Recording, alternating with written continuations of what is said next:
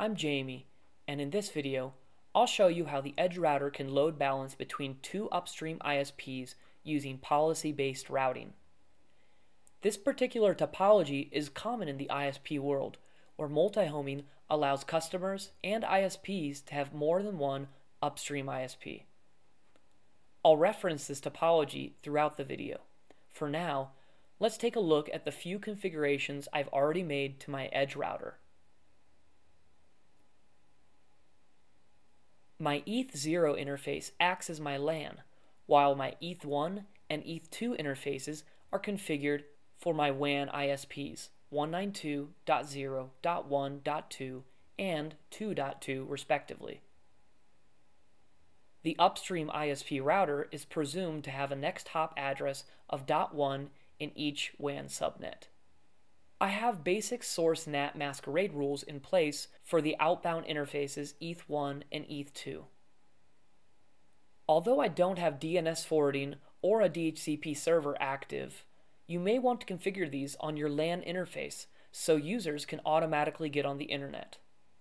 Toward the end of this tutorial, we'll show that approximately half of packets destined to the WAN are routed through ISP1, while the remaining half are routed through ISP2. Type configure to enter configuration mode.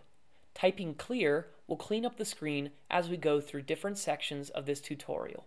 Type edit protocol static to begin editing the static route configuration section. Set default gateways by creating routes to the network 0.0.0.0/0 with each upstream ISP router as the next hop address. Here, it's 192.0.1.1 and 2.1 respectively.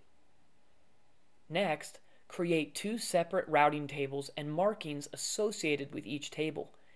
In this way, the router will reference routing table 1 for all packets marked 1, and table 2 for all packets marked 2. Then, create default gateways pointing to each upstream ISP router inside each routing table.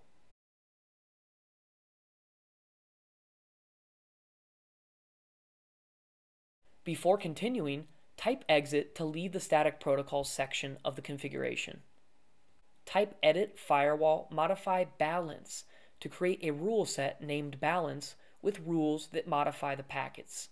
Stateful firewall rules allow the Edge router to keep track of all network connections, which means that both connections and packets can be marked and load balanced accordingly. Rule 10 restores marks from existing connections to packets.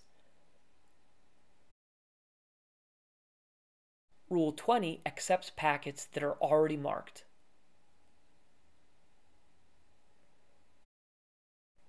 Rule 30 assigns a mark of 1 to packets on a 50% probability basis.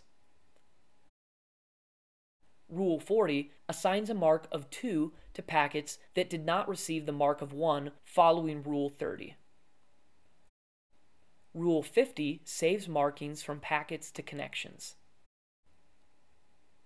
After creating the rules, exit the balance firewall configuration and apply the firewall rule set to packets in the in direction on the ETH0 interface. The rule set will modify packets arriving from the LAN destined to the WAN. Type commit, save, exit for the configuration changes to take effect.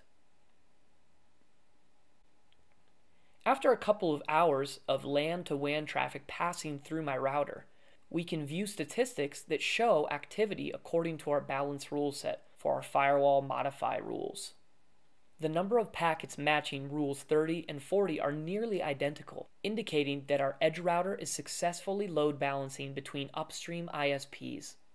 In scenarios where port forwarding is configured, there may be new connections initiated from the WAN side, so you'd need to create new rule sets for each WAN interface to mark packets associated with new connections.